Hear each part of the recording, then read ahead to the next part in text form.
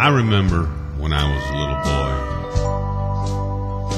going to church with my grandma on Christmas Eve and learning about Mary and Joseph and how the wise men followed the star and came to Bethlehem,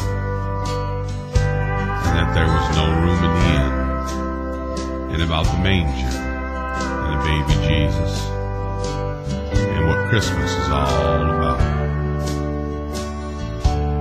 Oh, and that special feeling I would have on Christmas Eve, listening to the choir, singing all the songs that celebrate this joyous occasion. Well, the other day at work, I was told not to say Merry Christmas when answering the phones, but rather Happy Holidays, so we won't offend anyone.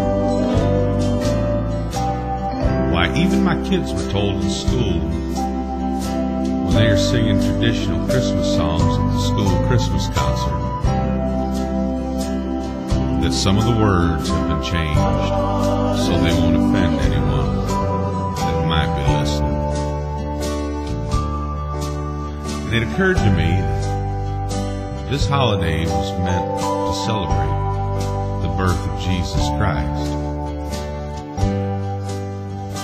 Freedom of speech and freedom of religion are some of the things that this great country was founded on.